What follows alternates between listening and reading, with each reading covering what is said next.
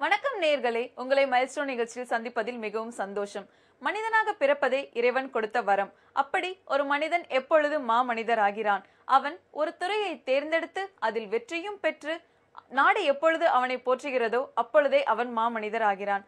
அப்படிப்பட்ட மாமனிதர்களை சந்திப்பதுதான் இந்த மைல்ஸ்டோன் நிகழ்ச்சி. வாங்க நிகழ்ச்சிக்கு போகலாம்.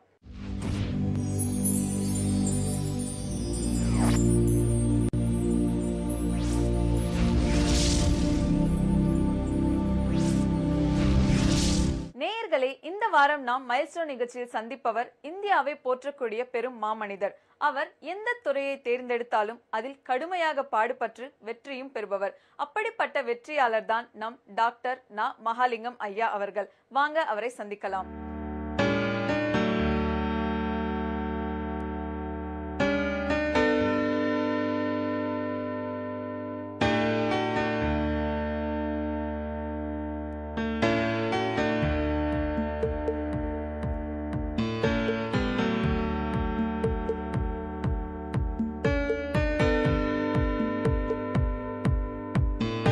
நேயர்களே, கடல் தண்ணீரை ஒரு வாட்டர் பாட்டில அடைக்க முடியுமா? அடைக்க முடியாது.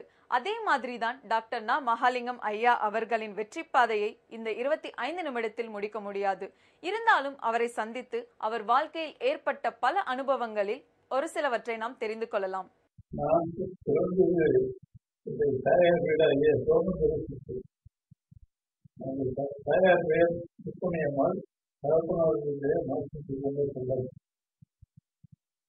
ஆயிரத்தி தொள்ளாயிரத்தி 23 என்னுடைய தந்தையாருக்கு அந்த 21 வயதிலே கல்யாணம் ஆகி அதுக்கப்புறம் இல்லாத சொல்லியிருக்கின்றேன்.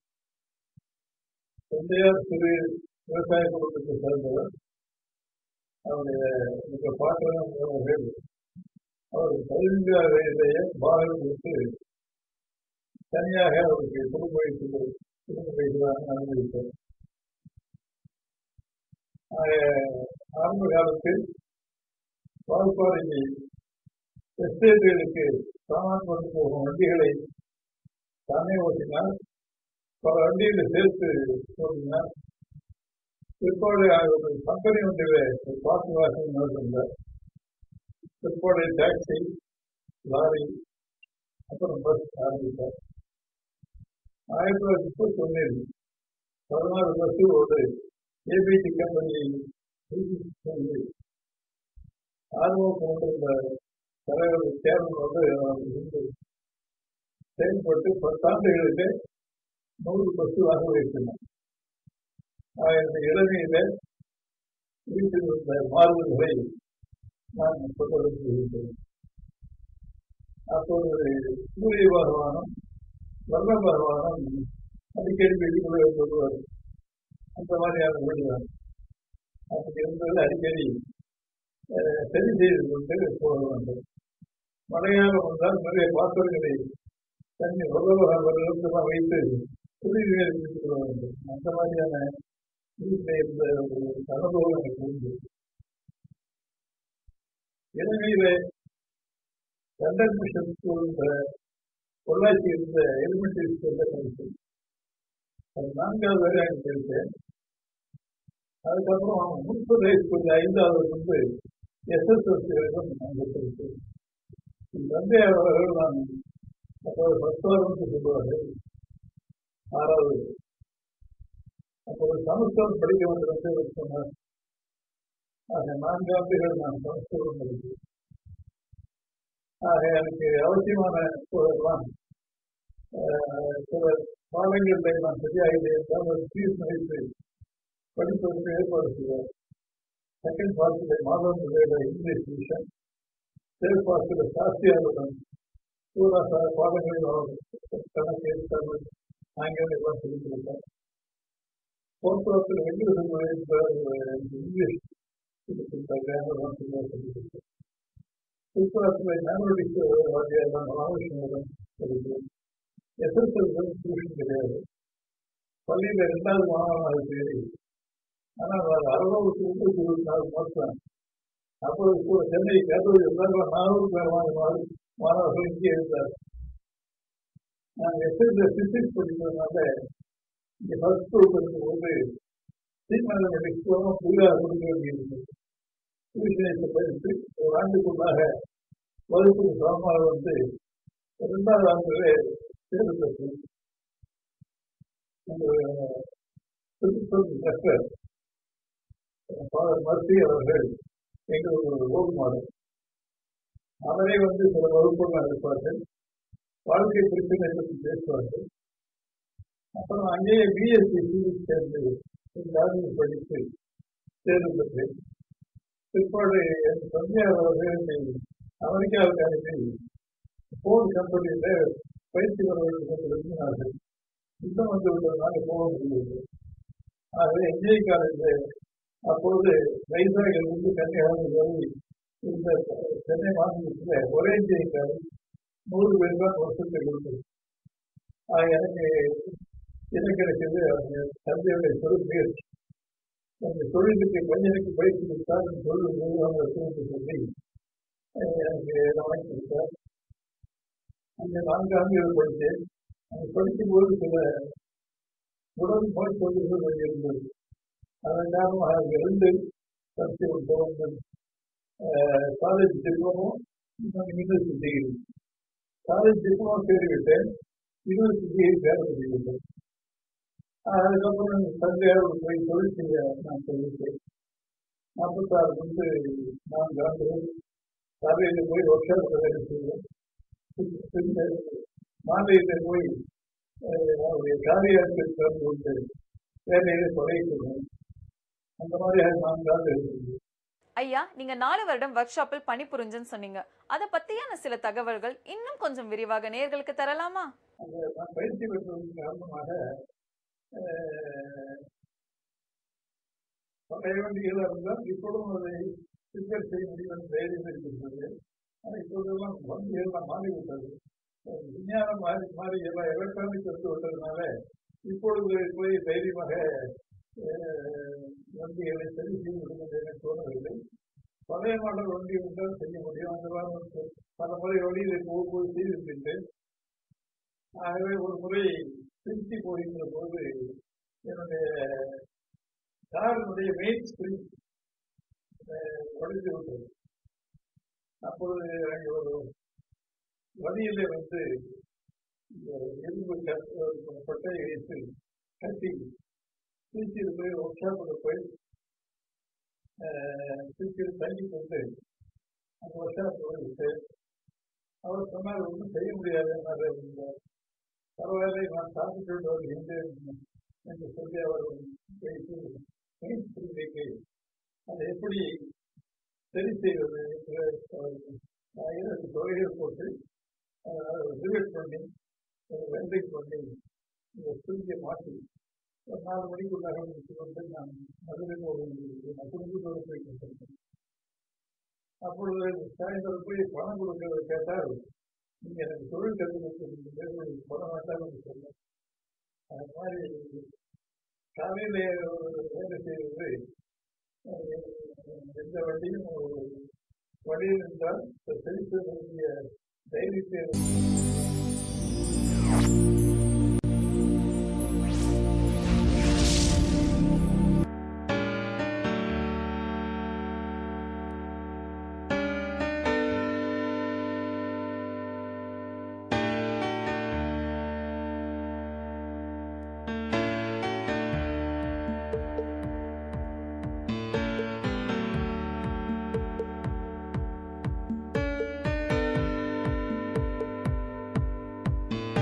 ஐயா, நீங்கள் ஒவ்வொரு துறையை தேர்ந்தெடுக்கும் பொழுதும் பல அனுபவங்களை பெற்றிருக்கிறீர்கள்.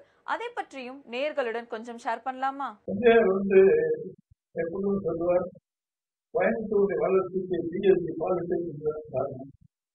ஆகவே பொள்ளாச்சியில் ஒரு பாலிடெக்னிக் ஆரம்பிச்சு அதற்காக கோயம்புத்தூர்ல ஒரு 30 பஸ் அதுக்காக ஒதுக்கி அதுக்கு ஒரு ட்ரஸ்ட் இருந்துச்சு. என்ன நேஷனல் இண்டஸ்ட்ரியல் அசோசியேஷன் என்று கலப்பாசியில் கம்பெனிகளால வரி இல்லாமல் உள்ள ஒரு ரெஜிஸ்ட்ரேஷன் அதில் சேர்த்து கொண்டு 1957 பாலிடெக்னிக் ஆரம்பிச்சு. இன்னொரு நண்பர் தண்ணீர் நண்பர் நல்லபடி கொண்டிருந்தவர் பக்கத்து தாலுக்காக்காரர். அவர் பொள்ளாச்சியிலே கலைக்கல்விக்காரன் சொன்னார். அவர் 10 வருஷம் கொடுத்தார், நான் 10 வருஷம் போட்டு எம்ஜிஎம் கல்லூரி என்று நல்லதுக்கு மகாலிங்கம் கல்லூரி என்று சொல்லி கொள்ளைக்கு ஆரம்பித்து வந்து இருக்கின்றது. இந்திய காலேஜ் பாலிடெக்னிக்காக இந்த இந்தியக்காராக வளர்ந்து. அப்புறம் அப்ப வந்து தேசம் முழுவதும் தேசியமயக்கிறதுனால வேறு தொழில் செய்ய வேண்டும் என்று டெக்ஸ்டைல் கோயம்புத்தூர் சாதாரணமாக இருக்கிறது. அதை நானும் 1957 30 லட்சம் ரூபாய் மூலதனம் போட்டு 12,500 குண்டில் இந்த டெக்ஸ்டைல் ஆரம்பிச்சு. அதுக்கு நான் போட்டது ஒரு 3-4 லட்சம் இருக்கும். பாக்கி வெளி பங்குதாரர்கள் நிறைய போட்டார்கள். அதுக்கப்புறம் அதே வாங்குவது மேட்டுப்பாளையத்திலே செயற்கை வயது தொழிற்சாலை போட்டது. இது மட்டும் இல்லாமல் இந்த 2வது ஆண்டு நான் 1952 எம்எல்ஏ தேர்ந்தெடுக்கப்பட்டது. அப்போது 5 ஆண்டுகள் தாலுகா முழுவதும் சில கிராமங்களுக்கு போக்குவரத்து வசதி இல்லாத கிராமங்களுக்கு விவசாயிகள் போக்குவது, பள்ளிக்கூடங்கள் சென்று கட்டணம் செலுத்துவது, கிணறுக்கு தண்ணீர் செலுத்துவது, இந்த மாதிரி பல வேலைகளுக்கு அரசாங்கத்திற்கு நேரடியாக பணம் கொடுத்தார். சில துறைகளுக்கு 75%, சில துறைகளுக்கு 50% கொடுத்தார்கள். பொதுமக்களோட உதவியோடும் சில சமயத்தில் நானும் ஒரு செலுத்தி கொண்டு அந்த தாலுக்காக ஒரு சில ஆண்டுகளில் ஒரு 40 லட்சம் ரூபாய்க்கு வேலை செய்யும். தஞ்சாவூர் ஜில்லாவிலேயே அது 35 லட்சம் ரூபாய் வேலை செய்யும். மிகவும் பிற்போக்காக வசதிகள் இருந்ததுனால ஒரு வேலைகள் அங்கிருந்து மகாதேவன் சட்டம் செய்தார். நந்தியார் ஜில்லா கலெக்டர் இருந்தார். அவர் தாராளமாக உதவி செய்வார்கள். அதற்காக மகாசாலை நல்லபடியாக போக முடியல செய்ய முடியாது. 2வது முறை என்பதான அப்போதுதான் பாலிடெக்னிக் கல்லூரியெல்லாம் ஆரம்பிச்சு கூட்டுறவு ஊழியர்கள் சங்கம் ஆரம்பிச்சு 800 ஏக்கர்ல. அப்புறம் பின்னாடி அதை மறுபடியும் 200 ஏக்கர் வாங்கி அதை தெரிவிக்கணும். ஒன்றுக்கு மகாலிங்கபுரத்துக்கு பெயர், இன்னொன்று ஜோதியா மேலே இண்டஸ்ட்ரி எஸ்டேட் தொழிற்சாலைகளுக்கு கொண்டாடுறாங்க. இதற்கு மத்தியிலே பொள்ளாச்சியில மேற்கே போய் இந்த நதிகளுக்கு திருப்பி பொள்ளாச்சி தாலுக்காவுக்கு தண்ணீர் வசதி வந்து பரப்புப்படும் திட்டம் 6,000 நதி கேரளா செய்கின்றது. அதையும் பரப்புக்கிழமைகள் மேலே மலையாளம் இருக்கின்ற மேற்கே போகின்ற நதிகளையெல்லாம் அணை கட்டி தன்னால் 900 கோட்டையை போட்டு தண்ணீரை திருப்பி அந்த காலத்தில் 40 கோடி வயது நடந்தது. அதற்கு காமராஜ் அவர்கள் அவர்கள் நிதியமைச்சர் அவரெல்லாம் ஒத்துக்கொண்ட காரணத்தினால்தான் திட்டத்தை செய்யப்படுகிறது. நேரு அவர்கள் 65 லட்சம் போட்டார்கள். ஆகவே நான் சட்டமன்ற இருக்கின்றா என்ற போது காலையில 8 மணி ஆஃபீஸ் 1 மணி வரைக்கும் இருந்து மத்தியானம் சாப்பிட்டு விட்டு மாலை 3 மணிக்கு கார் எடுத்து புறப்பட்டால் ஜில்லா குழுவும் கட்சி வேலைக்காக போனோம். இடையில் காங்கிரஸ் தலைவராக இருந்தேன். இப்போது ஜில்லா காங்கிரஸ் பொக்கிஷராக இருந்தது. அதே ஜில்லா காங்கிரஸ் வேலைக்காக போக வேண்டியிருந்தது. வாரத்தில் 5 நாள் அளவு மத்தியானம் போய் ராத்திரி 12 மணி ஐயா, தங்கள் அனுபவங்களை பற்றி பகிர்ந்து கொண்டதற்கு மிகவும் நன்றி. இதே மாதிரி உங்கள் வாழ்க்கையில் உங்களை மிகவும் கவர்ந்த மனிதர்களை பற்றி கொஞ்சம் சொல்லலாமா? கோயம்புத்தூரில் அரசியல் பிரிவை இருந்து பாடுபட்டு டெல்லி வரையிலும் பாராளுமன்றத்திலே செயல்பட்டு இப்போது கல்வித்துறையில் ஈடுபட்டு ராமகிருஷ்ணா மிஷன் ஹைஸ்கூல் ஆரம்பித்து பின்னர் அங்கேயே கல்லூரிகளும் ஆரம்பித்து பெண்களுக்கு தனியாக அனாசிங்க பல்கலைக்கழகத்தை உருவாக்கி சிறப்பாக கல்விக்கு ஒரு பெரிய முக்கியத்துவத்திற்கு வளர்த்த மகாசிங்க ஐயா அவர்கள் ஒரு முக்கியமானவர். அவருடைய சிஷ்யர் அவருக்கு சிஷ்யன் தான். அடுத்தபடியாக தொழில்துறையிலே எனக்கு என்னை கவர்ந்தவர் திருத்த மங்கலம். என் தந்தையோட நண்பர். கல்லூரி படிக்கும் போதும் பிற்பாடு தொழில் செய்கின்ற போதும் அவரை போய் ஆலோசனை கேட்டு வருவார். அவர் சாதாரண ஒரு ஆடிட்டிங் படித்துவிட்டு திருத்தம் வேலையை சேர்ந்தவர். இது அவருடைய காலத்திலேயே சிம்டம் பண்ணி அவருடைய சொந்தமாகிவிட்டது. அவருடைய இங்கிலீஷ் பாசனம் வேதன்னு சொல்லக்கூடியவர். அவருக்கு தலையில ஒரு பெரிய கட்டி வந்து இனிமேல் சென்று பெரிய ஆபரேஷன் செய்ய வேண்டும் என்ற நிலை இருந்தது. இனிமேல் தோல்வி செய்ய முடியும் என்று அவருக்கு நம்பிக்கை இல்லை. ஆகவே ரத்தநாமனுக்கு விட்டுவிட்டு அவர் போயிருக்கார்.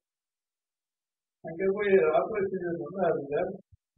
அதுக்கப்புறம் அவர் வந்து சிம்டம் டைரக்டராக வைத்துக் கொண்டு லண்டன் பிரதிநிதியாக வைத்துக் கொண்டார். வேறொரு அவர்கள் எனக்கு தெரியும். நான் லண்டன் போகும்போது அவரை பார்த்துருக்கின்றேன். என்னுடைய நண்பரையும் அவர் என்னையும் அழைத்து கொண்டு போய் இந்த ஹோட்டலில் மத்தியான சாப்பாடு போட்டார். 10 பவுன் அதுக்கு செலவு இருந்தது. எனக்கு ஒரே ஆச்சரியம். 40 ரூபா பவுன் வந்து 15 ரூபா 60 ரூபாய்க்கு ஆகவே ஒரு ஹோட்டல்ல இப்படி சுவை இருக்கின்றது. ஒரு பெரிய அதிசயமாக இருந்தது. அந்த போன்றே இந்த பைக் ஃபேக்டரி சம்பந்தமாக அந்த தொழிற்சாலை பார்த்து சர்க்கரை பொறுத்தவரையிலும் ஏற்கனவே சர்க்கரை தொழில் டைரக்டராக இருந்ததாலும் பேரி கம்பெனிக்கு நல்ல சர்க்கரை தொழில் நடத்தி கொண்டிருந்தாலும் வேண்டிய செலுத்த நிபுணர்களை எல்லாம் அந்த கம்பெனியில ஓய்வு பெற்றவர்களை எல்லாம் எடுத்து உபயோகப்படுத்தி நான் செய்வேன். அதன் காரணமாக சர்க்கரை அதை வெற்றிகரமாக செய்ய முடியும். ஐயா, நீங்க பல நாடுகள் சென்று வந்திருக்கிறீர்கள். அதே மாதிரி எந்த நாட்டை போல இந்தியா வளர வேண்டும் என்று ஆசைப்படுகிறீர்கள்? நான் வந்து ஐரோப்பாவிலே France, Italy, Germany, Sweden, Poland இந்த நாடுகள்லாம் பார்த்துருக்கேன். அமெரிக்காவிலே பல மாநிலங்களும் சொல்லி பார்த்துருக்கேன்.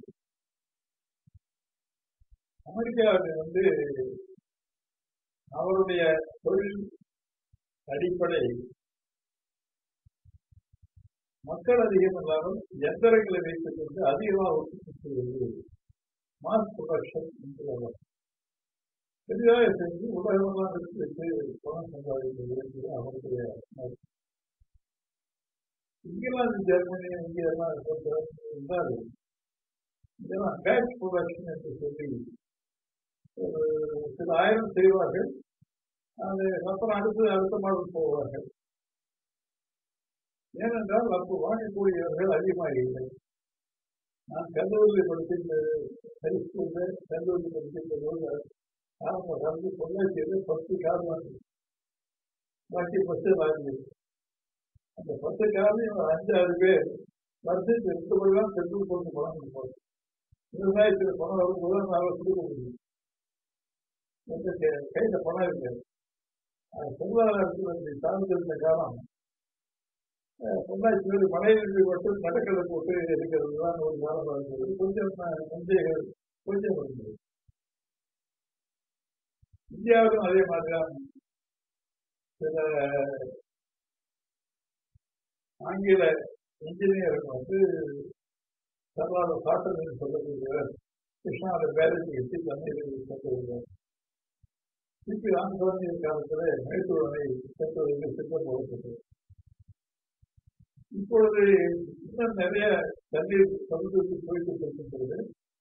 அதையெல்லாம் வாஜ்பாய் காலத்துல 7 கோடி ஏக்கரா தண்ணீரை புதிதாக விவசாயத்தை கொண்டு வர வேண்டும். 75,000 மெகாவாட் மின்சாரம் உற்பத்தி செய்ய வேண்டும். 4,000 கிலோமீட்டர் சிறு கப்பல்கள் போட்டிகள் போவதற்கு ஏற்பாடு செய்ய வேண்டும் என்று திட்டம் போட்டு 5 வருஷ கோடியாக எண்ணினார். துரதிருஷ்டவசமாக அந்த வருஷம் நம்பரில் இருக்கின்ற எலெக்ஷனை ஏப்ரல் அறிவித்து அவர் தோற்று வைத்தார். அந்த திட்டத்தை எனக்கு காங்கிரஸில் வந்து தென்னிந்திய நிதிகளை 60,000 கோடியில இணைப்பதாக எலெக்ஷனை சொல்லிவிட்டு செய்யவில்லை. ஆனால் இப்போது காங்கிரசுடைய தலைமை ஏன் பண்ணக்கூடாது என்று சொல்லக்கூடிய சிந்தனை இருந்து கொண்டிருக்கிறார்கள். ஆக வீணாக தண்ணீர் சமுத்திரத்துக்கு போவதை மக்களுக்கு உபயோகப்படுத்தணும் என்றால் இந்தியா சிறப்பான வளர்ச்சி.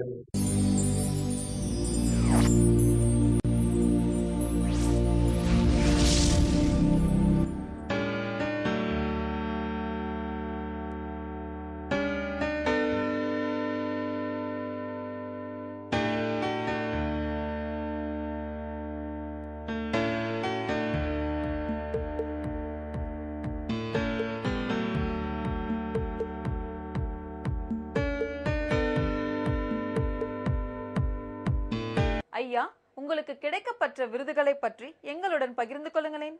1954 நான் சட்டமன்றத்தில் இருந்த போது என் தந்தையிடம் என்ன செய்ய வேண்டும் என்று கேட்டேன்.